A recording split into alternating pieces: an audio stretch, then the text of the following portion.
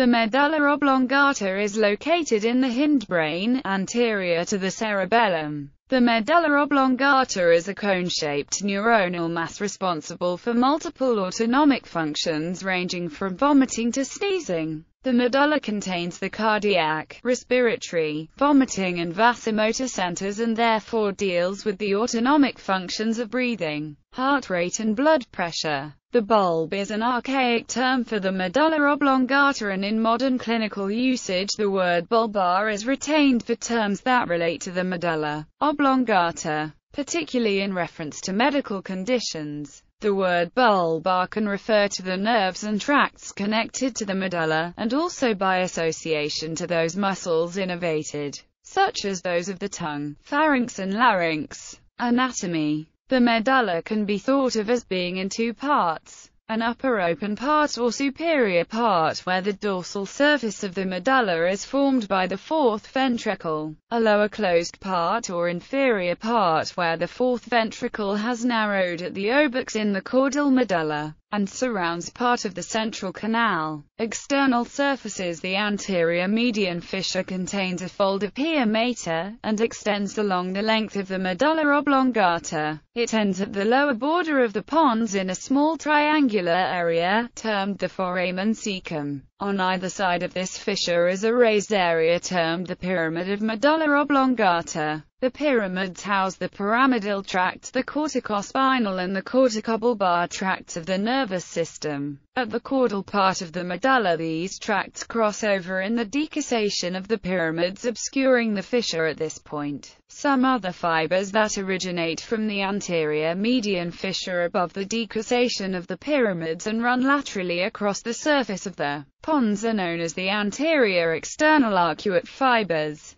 The region between the anterolateral and posterolateral sulcus in the upper part of the medulla is marked by a pair of swellings known as olivary bodies. They are caused by the largest nuclei of the olivary bodies, the inferior olivary nuclei. The posterior part of the medulla between the posterior median sulcus and the posterolateral sulcus contains tracts that enter it from the posterior funiculus of the spinal cord. These are the gracile fasciculus, lying medially next to the midline, and the cuneator fasciculus, lying laterally. These fasciculi end in rounded elevations known as the gracile and the cuneator tubercles. They are caused by masses of gray matter known as the gracile nucleus and the cuneator nucleus. The pericardia or cell bodies in these nuclei are the second-order neurons of the posterior column medial lemniscus pathway, and their axons,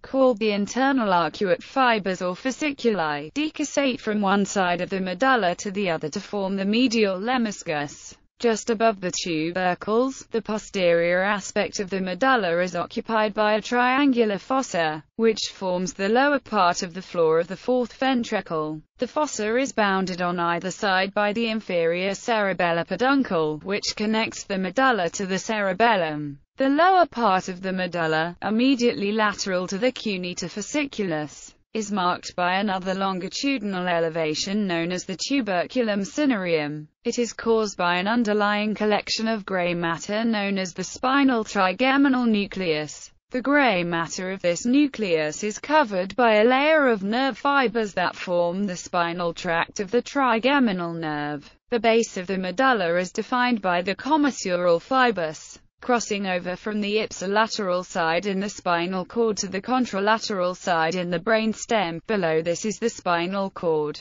Blood supply. Blood to the medulla is supplied by a number of arteries. Anterior spinal artery. This supplies the whole medial part of the medulla oblongata. Posterior inferior cerebellar artery. This is a major branch of the vertebral artery, and supplies the posterolateral part of the medulla, where the main sensory tracts run and synapse. It also supplies part of the cerebellum. Direct branches of the vertebral artery. The vertebral artery supplies an area between the other two main arteries, including the solitary nucleus and other sensory nuclei and fibers. Development. The medulla oblongata forms in fetal development from the myelencephalon. The final differentiation of the medulla is seen at week 20 gestation. Neuroblasts from the alar plate of the neural tube at this level will produce the sensory nuclei of the medulla. The basal plate neuroblasts will give rise to the motor nuclei. Alar plate neuroblasts give rise to the solitary nucleus, which contains the general visceral afferent fibers for taste, as well as the special visceral afferent column. The spinal trigeminal nerve nuclei, which contains the general somatic afferent column. The cochlear and vestibular nuclei, which contain the special somatic afferent column. The inferior olivary nucleus, which relays to the cerebellum. The dorsal column nuclei, which contain the gracile and cuneator nuclei. Basal plate neuroblasts give rise to the hypoglossal nucleus, which contains general somatic efferent fibers.